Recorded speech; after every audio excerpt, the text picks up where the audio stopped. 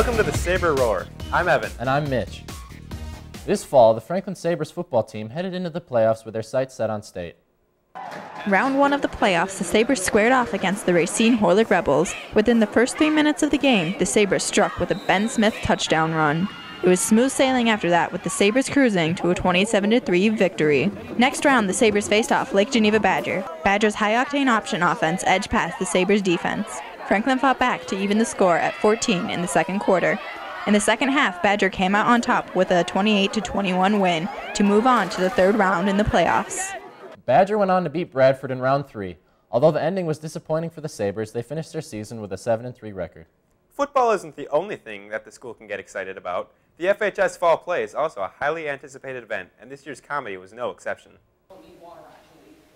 This year's Fall Play, The Craving, follows the story of an author who writes a beautiful love story only to have it changed into a horror film by Hollywood producers. It's a very kind of silly story that they've been able to really do a lot with the zombies, with a couple of special things that we've thrown in, some funny moments, and overall, I mean, it's a lot of hard work. While at times it can be difficult to balance the play with other activities, the cast and crew did whatever they could to make it work. So there have been some stressful moments along the way, and students have a lot of homework, a lot of other activities, but for the most part, I think everybody has had a great time. I know that as the director, I've had a great time. I just, adore the cast and the crew. They've been awesome. Let me say this about it. With the end of the Fall Play, many members are already looking forward to this year's spring musical auditions. The art department has been looking for new ways to represent and show the arts around the school. After 15 years of the same mural, the FHS Art Department has begun a new project. The mural was designed by Julia Gallipo. She started working on it last school year and is currently working on it as much as she can after school. It is a variety of sabers in a landscape that would be familiar to what we would see in Wisconsin during its prehistoric times. While Julia works on her mural, there is talk of more murals possibly being created around the school. But for now, Julia hopes to finish up her project by the end of this school year. We look forward to seeing the final project. Not only are there murals, but if you visited the school recently, you probably have noticed some new residents around campus.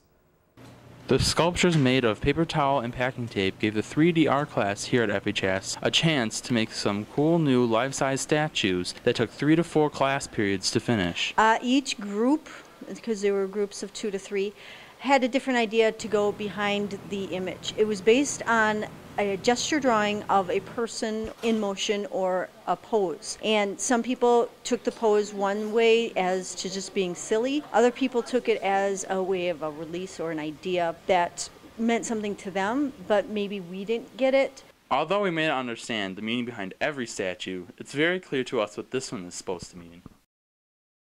There are only a few left around the school. Try to find them if you can. Students and staff have been showing our support for anti-bullying by becoming a Sea of Blue. FHS students took the pledge to stop bullying by wearing blue shirts. Some students stepped up to extend their support by signing the anti-bullying pledge poster. Well, this year we have an anti-bullying campaign where a group of students from Franklin High School are getting together and coming up with monthly activities for bully prevention. Once a month we're going to do something to identify students that are not bullies and to inform people and educate people on how bullying affects others. The group randomly selected 12 students who signed the anti-bullying pledge poster to be identified for showing their support. And as a bonus, each person won a free donut.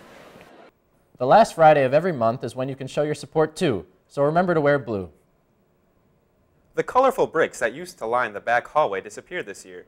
This demolition was part of a renovation effort to improve the entire hall.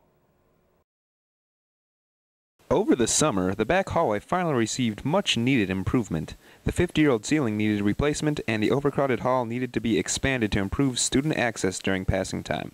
FHS head custodian Mr. Blomquist has full knowledge of the work that was done. Changed out the ceiling, changed the lights, took several of the brick columns out that were on one side that separated the classrooms, and some minor electrical and ventilation work. Although the colored bricks around the back hall doorways were removed to make more space, some students relied on them to find their classes. I used to be able to find my classrooms by looking at the colors of the bricks, but I can't do that anymore. Students will have to teach themselves to read their classroom numbers to find where they're going. And speaking of the back hallway, here's Robbie with a live traffic update. Here in the back hallway of FHS right now. I might be a little bit nervous because this is my first story.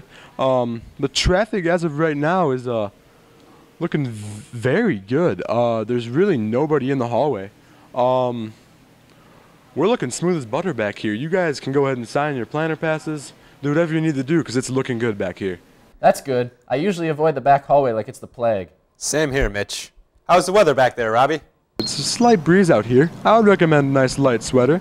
As of right now, things are as smooth as butter on a roll in fall in a nice restaurant. Nice little cafe scene going outside, nice little fall. Someone cut his mic. Thank you for telling us literally nothing, Robbie. Anyway, the FHS swim team had a stellar performance this season when they... Give me a latte, please, from Starbucks. Come on, it's your job. What's going on? What is... Wait. Oh, what?